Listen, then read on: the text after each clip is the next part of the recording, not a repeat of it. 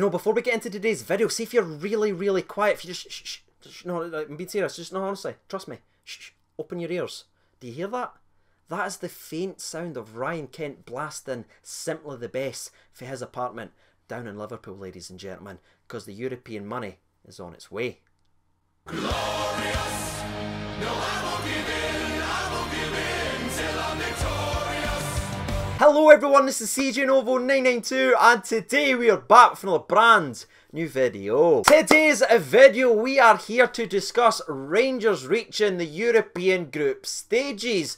Boy, does that feel good to say again. But before we go any further on with today's video, ladies and gentlemen, just a friendly reminder between me and thee, if you are new around here and you haven't hit that subscribe button yet, please consider doing so. It's right down there. It's free, it doesn't cost you a penny, it just helps us on our way towards 55 frickin' K. I don't even care where to start because that game, especially in the second half, was the definition in Epi Bum time. But let's pull in the reins back to the first half then, shall we, and dive into the game recap, because it's quite interesting to think back in the second half, because I don't think we were 100% at it. Like, we didn't seem quite up to speed. We're seeming just about half yard off the pace, and I know a lot of people's discussing that online, but it has to be said, we should have been 2-0 up when we were half a yard behind them. We created two massive opportunities. The first one fell to Ojo. I believe this was the first one that actually happened in the game. Again, my mind's all scattered, so if I mix them around, I do apologise. I know this is my job, and I'm bad at it, but I try my best, okay?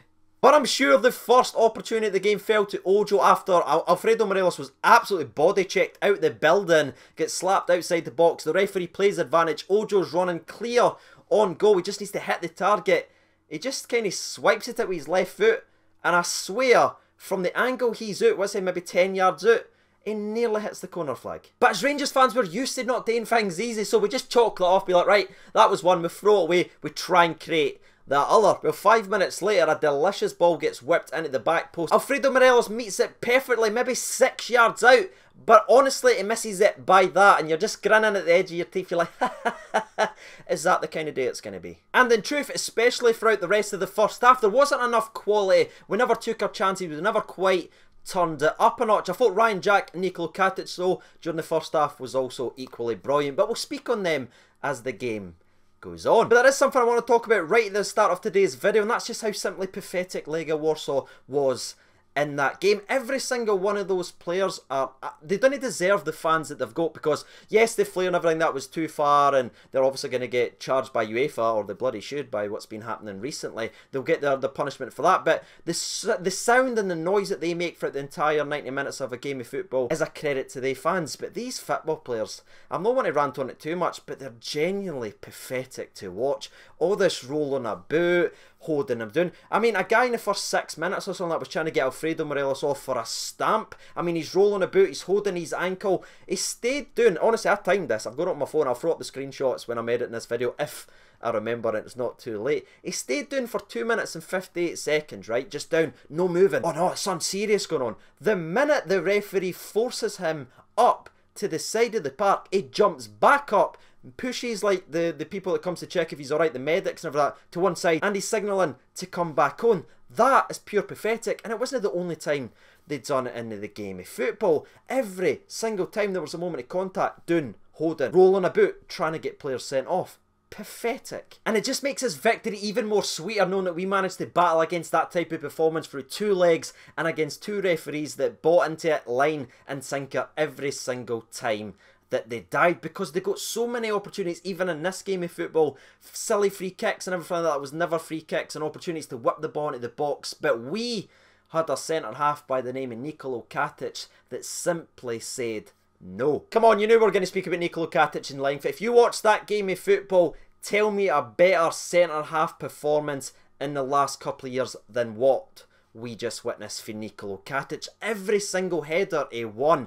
Every time they ran at him, he got the ball cleanly. Every single time they tried to get in behind him on pace, he was quick enough and got the frickin' ball. That was scrum delicious. Aye, that's right. I finished that sentence with a quote from Charlie in the Chocolate Factory. But all joking on that aside, we have made the European group stages against a team that is a very good team. When they stay on their feet and they play football, they are a dangerous team, and they have got good football players, but we managed to keep them at bay and made sure they never scored 1 goal through 2 legs, and a lot of that is down to big Nikola Katic. Turning our attentions back to the fan recap, then diving into the second half, there was about a 6 or 7 minute spell where it just looked like we were going to score. It was just constant pressure after pressure after pressure. I know I've said this on Twitter, but if coming close to scoring goals was a sport, we'd be undefeated champions. But a lot of credit has to be given to this Rangers team and whatever Steven Gerrard or the staff done at half time, because they came out of just a completely different animal and they went after Legia in the right way. Instead of getting maybe caught up and frustrated with them diving, they just went for them. And as I just said 30 seconds ago, it was only a moment of time before we scored. Ojo went close with a shot on target that was well saved by the goalkeeper, and Alfredo Morelos comes this once again from scoring with a shot that he drifts down to his right foot. Connor Goldton's already celebrating, he thinks it's in, but again it just trails wide, and you're thinking, yes Rangers, go for it, we've got all the momentum. Then the game has to stop because the Legia fans with their flares. And it was just a massive pain in the you-know-what-scape, because again we had built up the momentum, we had finally taken control of the game, and it just seemed like it was only a matter of time before we put the ball into the back of the net. But because the game had to be stopped for about 4 or 5 minutes till the flare smoke finally cleared, it gave the Legia manager time to rally his players and sort them out and just change things and tweak things again that we had done at half time to take over the game. So when the game had restarted, it was again a bit flat, and as we all feared, the first chance that was created after the stoppage in play obviously fell to Legia, because you knew that was exactly the way it was going to go. Their striker manages to turn Connor Goldton a bit of a belter, if I'm honest with you. Left to right, opens the space up, but he shoots it just kind of softly at Alan McGregor. It's a very smart and comfortable save. He had one earlier on in the first half as well, exactly the same movement, opened it up, but thankfully in both occasions the shot was absolutely mince. Now it's worth noting, just before the stoppage for the flare, by the way, Jordan Jones came on,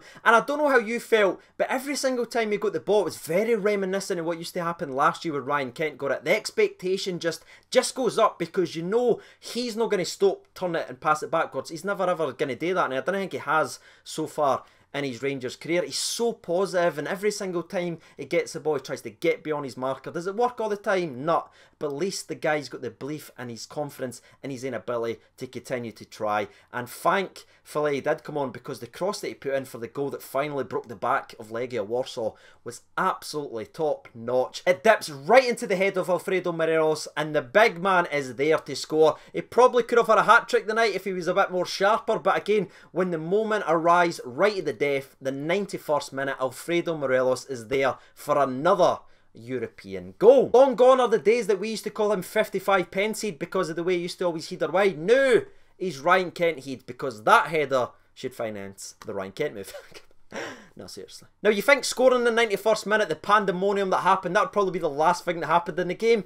But nah. Settle down, we're Rangers fans. You know there's always going to be something else to happen. Well, there was another 7 minutes added on at the end of the frickin' game. But Legia never got a sniff near goal, because Nikola Katic again was just absolutely frightening. Every time they fired it into the box, the Croatian prince was there to clear it away. And one of my favourite moments of the match, sorry, my favourite moment is obviously the goal, but the other favourite moment is when a wee scuffle happened with Jordan Jones. Alfredo Morelos sprints up, and I'm going, oh no, here we frickin' go. Alfredo's just going to deck the boy, isn't he? But he doesn't deck the boy. Alfredo Morelos is the peacemaker in a scuffle between players, ladies and gentlemen. I've seen it all. The fan recap's done. Alfredo Morelos has changed from the guy that used to just have one of these to, come on now guys, let's calm down and keep the heat. What? And as you can tell, I'm absolutely buzzing with the result, and I just want to finish the fan recap there, so if there's something I missed, I do completely apologise, but I'm just buzzing. I just want to share it with you guys. I want to get this video up as soon as possible so we can see what you're saying about making it to the European group stages. The last thing we need to speak about, though, is a couple of individual player reviews. As mentioned right at the start of today's video, Ryan Jack was, again, simply beautiful to watch in this game of football. He does everything. Now, again, that's something that gets thrown out and that's said by a lot of pundits, oh, this guy does everything, this guy does everything. But Ryan Jack legitimately does everything, whether it's in defence or going forward. He's involved in it all. And again, he was simply incredible into that match from the first whistle to the last. He never made one mistake. And if I'm honest with you, I could spend a wee minute or two speaking about every player, because they all had a moment in the second half where a moment of quality, and they show that they deserve to wear that badge, but simply because of the time reasons on today's video, the last player I want to mention very, very briefly is going to be BB. Yes, he got substituted off, but again, that guy played with a hell of a lot of confidence. I mean, he was cutting in and crossing it with his weak foot. That shows you how confident he was, and if I'm honest with you, that's probably his best 60 minutes that he's played. Yes, he scored the World Day against St Mirren, but that, for me, is BB's best performance in a very long time. But with that being said, I'm going to end the video on my part there, ladies and gentlemen. I'm now handing the reins over to you guys. So if there's something I've missed or there's something you guys want to talk about, dive into the comment section and share your opinions. And while you guys are doing that, I'll jump over to Twitter and hear from the people. Now, there's been 2,541 votes. Oh my sweet 55. There's still 54 minutes remaining as well. That is frightening, Support Nation. I greatly appreciate it. Now, 2% voted for other, 16% voted for Ryan Jack, 20% voted for Alfredo Morelos, but the far and away winner with 62% of the vote is Nikola Katic. That's the biggest swinging man of the match poll has ever been, and we've had players scoring hat-tricks. That shows you how good he played the day. Bob Steele writes Katic for me with honourable mentions to Jack and Davis, also Jones and Morelos for that goal. Kept us waiting to the 90th minute, but it was well worth the wait. Ross Watson writes in us. Cameron Campbell writes in one word for Katic tonight, wall. Gavin Dixon writes Katic would header an old lady on a wheelchair just to get us through in Europe. No lies detected with that statement. Stevie Brown writes in Big Nico took no prisoners tonight, even Bonnebear couldn't stand in his way. Yeah, he nearly killed Bonnebear Barisic. Imagine what it'll do to your players, the opposition.